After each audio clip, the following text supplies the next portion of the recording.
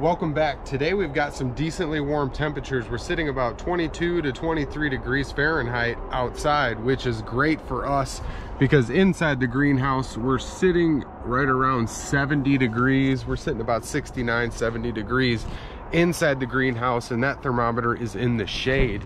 I'm gonna walk down and check out our thermometer that is in the sun here, and I wanna give a demonstration on our geothermal along with some other ideas that I've been experimenting with, because I've had a lot of suggestions to paint my rocks black, and I wanted to use some type of non-toxic method, and I wanted to show everybody that, and I want to kind of see how long term it holds up. So let's jump over here and check out the temperature. We are sitting well over 70. We're about 75 degrees in here, and that is amazing. That's really good temperatures. I mean, that's in the sunlight, and we don't ever keep thermometers in the sun, but I like to have one in the shade and one in the sun just to kind of see what the difference is and see what the actual temp is compared to what the temps are in our sunlight. Now we're doing pretty well with our little solar panel and solar fan running our geothermal.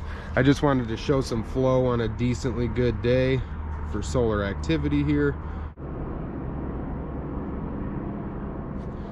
So it's definitely blowing some good air into the greenhouse here. Not exactly how many cubic feet per minute, but this little hose and this little hose are pumping out some good airflow, enough to aid in the heating of this greenhouse. Having 50-degree air coming out of the floor first thing in the morning is better than nothing. So we're able to keep this a little bit warmer than usual. Now I've had a ton of suggestions that I need to cover my rows, and I'm going to. I have a bunch of extra poly from when I actually put this poly on.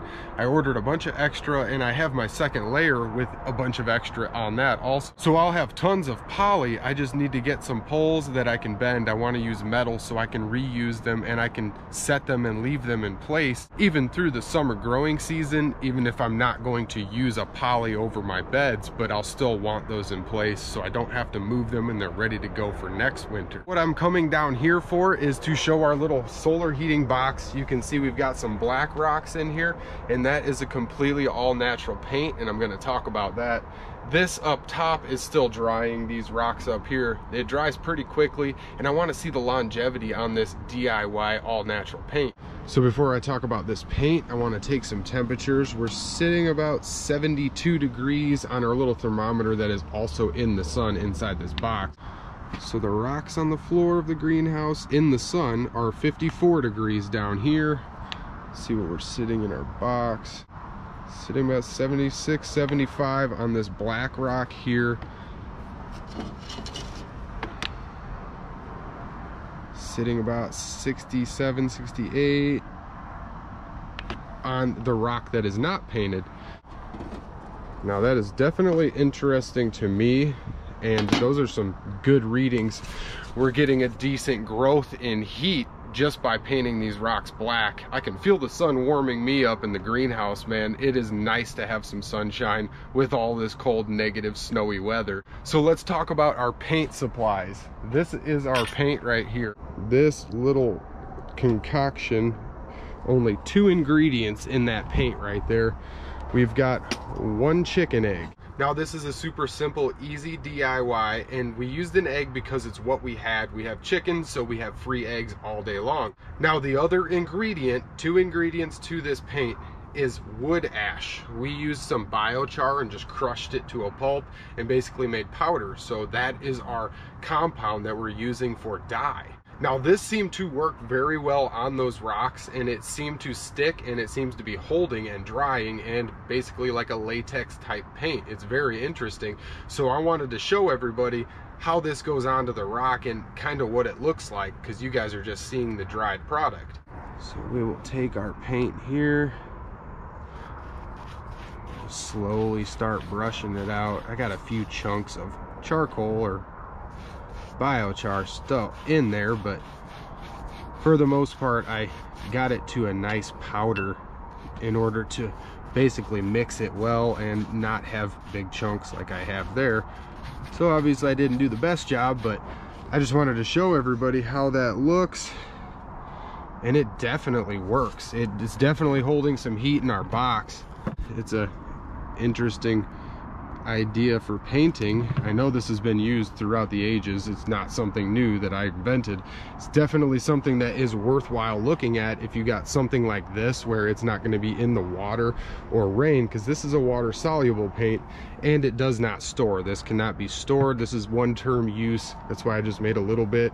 I'm going to make up a decent batch and paint all these rocks black and see what kind of heat we're really cranking out of there once we get this heat sink all painted up and we really get some heat sinking in there with the black paint. You can use the egg white also. If you're separating the yolk from the white, you can leave the white in a bowl and beat it to a pulp and make it like frothy basically, and let it sit out, not refrigerated. Let it sit out on the counter overnight or for at least 6 hours, and there will be a liquid at the bottom, and you can scrape all the foam off. And the liquid at the bottom, the name eludes me right now, but you can mix that with your charcoal, basically same ratio, 50-50, and you can add a little bit of water to basically mix it up and dilute it a little bit to get a little better consistency for whatever you're painting. This was a very easy and simple way to get some paint, and it was free. We have eggs, we've got biochar. Now I'm very interested to see what kind of longevity that actually holds inside here,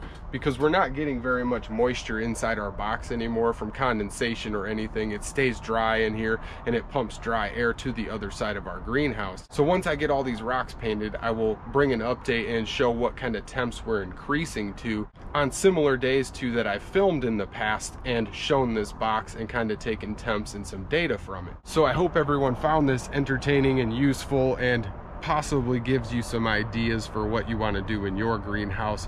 We are doing everything as cheaply as possible to achieve good temperatures without putting any electricity or gas or a lot of money into it. I've got an absolute mess behind me. I'm getting a new compost system allocated. I may just build a big pile over there and run my pipe through it in order to blow some decent heat out of there. We had 90 degrees cranking last week when this pile was still pretty hot, but I'm leaving that fan running because it is still cycling air from the top to the bottom and continually cycling air in the greenhouse. And the next DIY update I will bring is a little mousetrap bucket. I'm trying to make a live mousetrap because I want to replace that real mousetrap behind me. It isn't even doing anything. I haven't caught a mouse in it yet, and he's still trashing my kale. It could be a whole family of mice at this point.